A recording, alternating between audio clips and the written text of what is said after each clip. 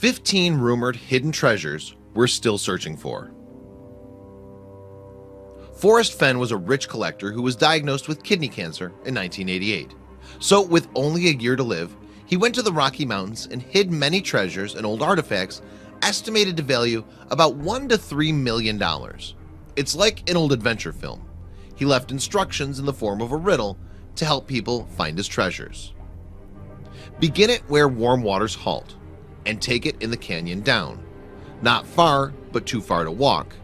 Put him below the home of Brown. Seriously, how generalized and unspecific did he want his riddle to be? No wonder nobody's ever been able to find it. The Golden Owl. Have you ever tried to drive someone crazy? Well, this is a way to do it. A man went by the name Max Valentine, and in 1993 he claimed he had hidden a treasure, a golden owl, in the French countryside. He said if anyone managed to find it, he would reward that person $1 million. People went crazy trying to find this. Some even burned a church down in pursuit of this golden owl. In an interview, Max Valentine stated that the owl was still in place as he had gone back to check on its location. He said people had gotten close with obvious signs of searching nearby. Unfortunately, Max Valentine is now dead, and no one knows whether the owl is even still hidden. Imagine if this man just made up the whole story to draw attention to himself and give the impression to everyone in the world that he had enough money to play games with it. We can only guess. Thomas Beale's $63 million. Thomas Beale was a miner who discovered about $63 million worth of gold with a few other men in 1816. They wanted to make sure their children and all their descendants got this money, so they left it hidden. Thomas Beale wrote 3 codes describing where the treasure was, what the treasure was, and the names of the men and their family so that they would know who the treasure belonged to. He gave this code in a box to a man named Robert Morris, who was supposed to open the box after 10 years. Thomas Beale was supposed to send a key for the codes if he wasn't able to return, but he never did. Robert and a friend tried their best to translate the code, but the best they could do was understand what the treasure was. No one has found the treasure to this day. Pearls in the Salton Sea. In 1612, a ship was sailed by Juan de Iturbide across the Pacific Ocean. Rumor has it that the ship sank in what is now known as the Salton Sea in the Mojave Desert. They say there were loads of expensive black pearls on the ship. The pearls are believed to be worth millions of dollars. The men say they were tossed off the boat into Kahula and had to leave the ship and hike on foot all the way to safety. No one has ever claimed to find all these pearls, so people believe they're still out there somewhere. This legend has grown in fame, so much so that they even made a movie about the treasure being found in 1870. Diamonds in London. This treasure has a greater chance of being discovered since it was only lost in 2009. Graff Diamonds is an expensive jewelry store in London that was robbed in 2009. The 2 men who robbed the place had extensive disguises. They had gone to a makeup artist for 4 hours before the robbery, changing their faces and hair. They said to each other that even their own mother wouldn't have been able to recognize them. They went into the Graff store pretending to buy jewelry and then held an employee at gunpoint, forcing the store to give them 43 pieces of jewelry worth about $65 million. These jewels were never discovered, even though both of the men were eventually caught by police. So there's $65 million worth of jewels and diamonds out there somewhere. Although if you did find these stolen jewels, you'd still have to return them, as each one is marked and chipped with the Graff code. Flor de Mar. Put on your scuba diving gear and get ready for the underwater experience of your life. A nobleman, Alfonso de Albuquerque, had a large carrack filled with gifts for the King of Portugal. The boat had traveled around the Indian Ocean, but unfortunately sank in November of 1511. This was one of the biggest carracks in existence for its time, weighing 400 tons. So when you hear that it was full of treasure, you know there had to be a lot. This treasure was taken from the Sultan of Malacca's palace. The ship sunk during a storm, leaving many men dead. It sunk in the kingdom of Aru, Sumatra, off Timia Point. Alfonso lost all the treasure. The boat and its treasure are still to be discovered. Portugal, Indonesia, and Malaysia are all fighting over who actually owns the boat if it's ever found. So you might have a hard time keeping this treasure even if you do discover it. Mosby's $350,000. Colonel John Singleton Mosby, is that not the longest name you've ever heard of? Also known as the Gray Ghost because of how quickly he disappeared, was a commander in the Civil War in Virginia, fighting in the Battle of Bull Run and the Peninsular Campaign. He had outstanding skills in disappearing and blending into things to avoid being caught. As a child, he was weak and frail and was often bullied. He always tried to fight back and would lose. He shot a kid that was attacking him without killing him and ended up in jail for a year. Perhaps this is what taught him to disappear and hide rather than attack face on. He took $350,000 but then almost got caught, so he and his men buried the treasure. He sent men back later to collect the money, but they were all caught and killed. So John Mosby never ended up going back to collect his treasure. The Irish Crown Jewels. People are still trying to work out how the Irish Crown Jewels went missing back in 1907. The cleaner who worked in the Dublin castle discovered the safe wide open with the jewels gone, while the inner door had been secured with the library key still in the lock. The jewels were said to be worth around 1.3 million pounds in 2015 and contained the jeweled star and badge regalia of the Sovereign and Grand Master of the Order of St. Patrick. The safe was moved in 1907, but the dimensions were wrong and so it couldn't fit in the strong room. So they had to store it in the office of the King of Arms, Arthur Vickers. The keys were all held by the Vickers and staff. They were very relaxed about this. The vicar got drunk once and awoke with all the precious jewels on him. This might not have been an outside job. Perhaps it was carried out by those who protected the jewels. People say these jewels have probably been broken into pieces and sold off or hidden away somewhere.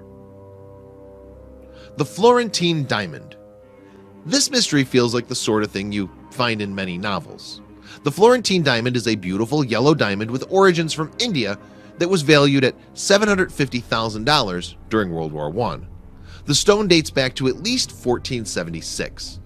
During the 1700s, the jewels were placed in the Habsburg crown jewels after Francis Stephen of Lorraine married Empress Maria Theresa, bringing the jewel to Vienna with him. During World War I, the Austrian Empire fell. Thus, Charles I took many jewels, including the Florentine diamond, into exile to Switzerland. This diamond was stolen by an unknown subject around 1918 and was taken to South America.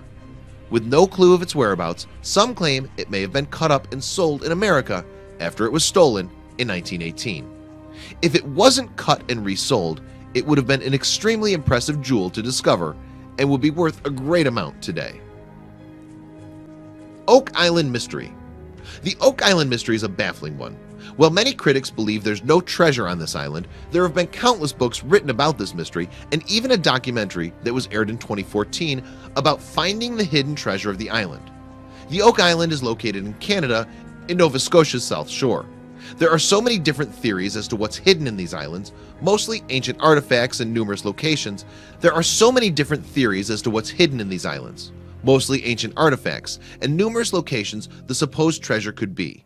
Mostly, treasure hunters like to look at a few specific locations. The Money Pit, a formation of boulders called Nolan's Cross, the beach at Smith's Cove, and a triangle-shaped swamp.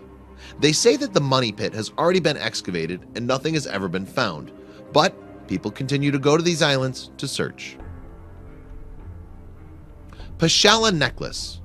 This is a pretty amazing necklace. It contains 2,930 diamonds. Not only that, but it actually holds the world's 7th largest diamond, known as the De Beers, some rubies, and 7 more diamonds with 18 to 73 carats. The necklace was made for Bhupinder Singh of Patalia in 1928 from the House of Cartier, and then later given to Maharaja, also of the state of Patalia.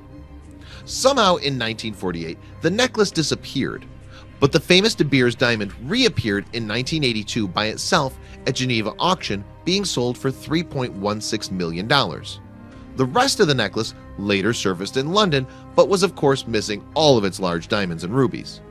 Cartier decided to buy the necklace and remake it. It took them 4 years and they only made a replica, probably realizing the danger of making such an outrageous necklace. They filled the missing jewels with cubic zirconia and made a fake De Beers diamond for the centerpiece.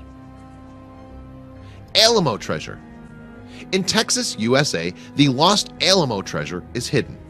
The Mexican army fought 100 men from Texas and destroyed every single one of them in the Battle of the Alamo in 1836. Reportedly, the Alamo had hidden treasure of gold in its grounds worth millions. The treasure was brought to help free the Texas people from Mexico. They hid the treasure in case another war arose and they needed supplies. The theory is that the treasure was hidden in the bottom of the well, though others believe there isn't any treasure and that if there were, they wouldn't have hidden it in a well during a war, as that would have dirtied their only access to clean drinking water in the instance of a siege. The Alamo is a fortress and also used as a Roman Catholic mission. The building was actually designed for educating the newly converted Christian American natives. The front street has already been excavated in search of the lost treasure. The building is now a museum. Poland's Royal Casket.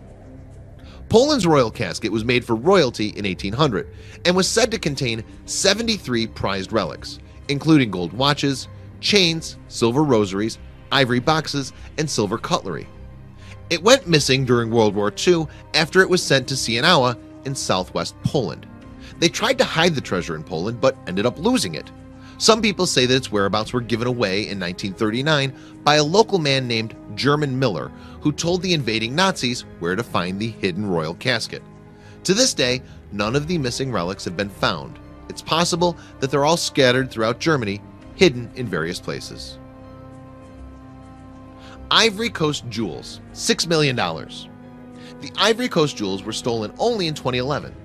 The museum in the capital of Ivory Coast was robbed during the Abidjan battle. They believe this robbery had help from the inside, as none of the windows or glass boxes were smashed and the doors weren't even open. The museum hasn't been able to recover a single thing. The museum has managed to mark most of the stolen things in the Interpol database so that if anything surfaces, they'll know that it's stolen. They didn't just steal things of monetary value. These artifacts contain Ivory Coast's precious history, with some of them being from as early as the 17th century. Among the stolen artifacts were 35 gold pendants dating from the 18th century, 12 traditional necklaces from the 17th century, 6 miniature gold boxes from the 18th century, a 19th century royal saber, and an Akan king headdress, which could come from the Baoul or Agni kingdoms. Jean Lafitte. Jean Lafitte was a pirate from France. He and his brother worked together during the 19th century to steal treasures off boats in the Gulf of Mexico. They were hardcore pirates. They had a warehouse set up where they would bring the treasure to sell it. Many people believe that Jean and his brother, Pierre Lafitte, had so much treasure that they weren't able to sell it all. Instead, they began to bury the treasure to keep it safe. Whether this part is true or just a legend is hard to really know. Rumor has it that the treasure was buried in Lake Borgne and still remains there. This is located near the coast of New Orleans. Jean died in 1823, right before pirates basically became extinct in the Gulf of Mexico. There are also many rumors and legends about his death. No one is really sure how it happened. Please share this video with your friends below.